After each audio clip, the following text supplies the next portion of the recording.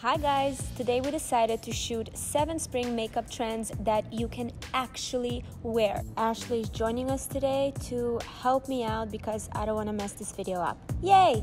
The first look is an eyeliner. We're just making it bolder. This season, bold colors are all the rage, and to create a really cool look, you really only need to use the eyeliner. The rest can be very toned down.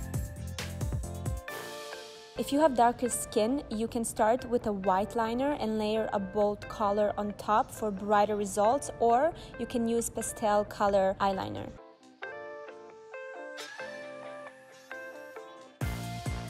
The next look that I really wanted to try and recreate is the rainbow eyeshadow. We picked 2 liners for the rainbow eye, put the darkest closest to the lash line. To give this eye makeup a little more dimension and depth, we decided to add a little bit of a shadow in the crease. You can choose one of the colors of the eyeliner. Otherwise, if you don't want to get too complicated with the shadow, you can just rock 2 really cool colors for an eyeliner and you get that rainbow effect.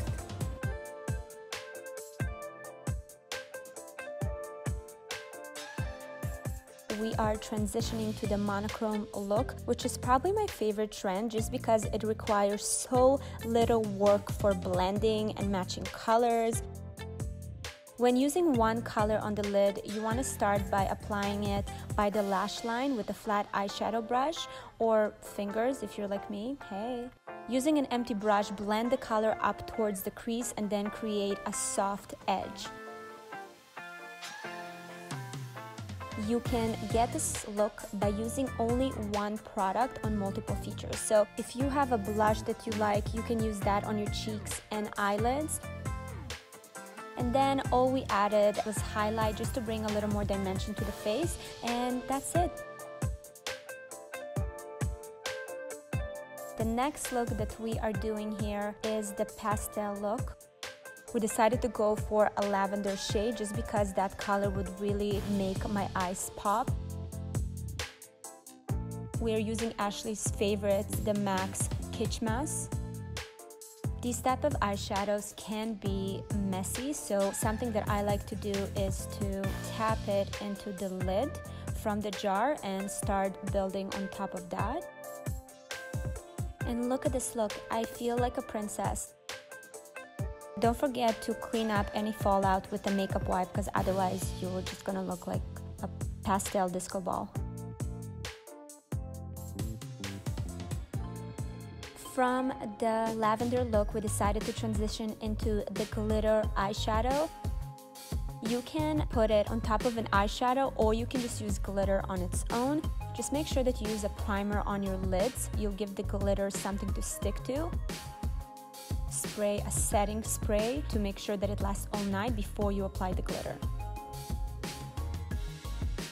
If you are using eyeshadow before you put the glitter, that will help to really intensify or tint the color of the glitter.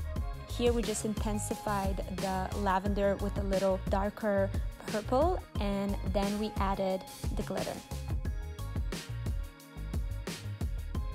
The next look that is super easy to do is the glossy eye with a little pop on the lips. We used my absolute favorite product this time, and it's the Chanel Baume Essentiel. It's the perfect product that creates the glossy eye without it being too sticky or move around on your face. For the lips, Ashley introduced me to this amazing product by NYX, and this is the Powder Puff Lippy, which is basically like a matte lipstick, and it has such beautiful colors.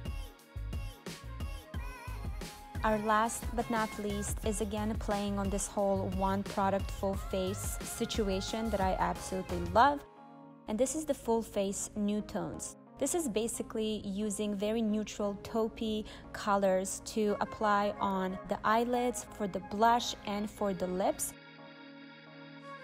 Here I used again the Chanel stick. I'm gonna link everything in the description box.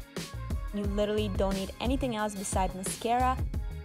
And this is it, you guys. This is the 7 spring makeup trends that you can actually wear. I hope you enjoy it. I hope you try it. Let me know what look is your favorite and send me your selfies. Love you.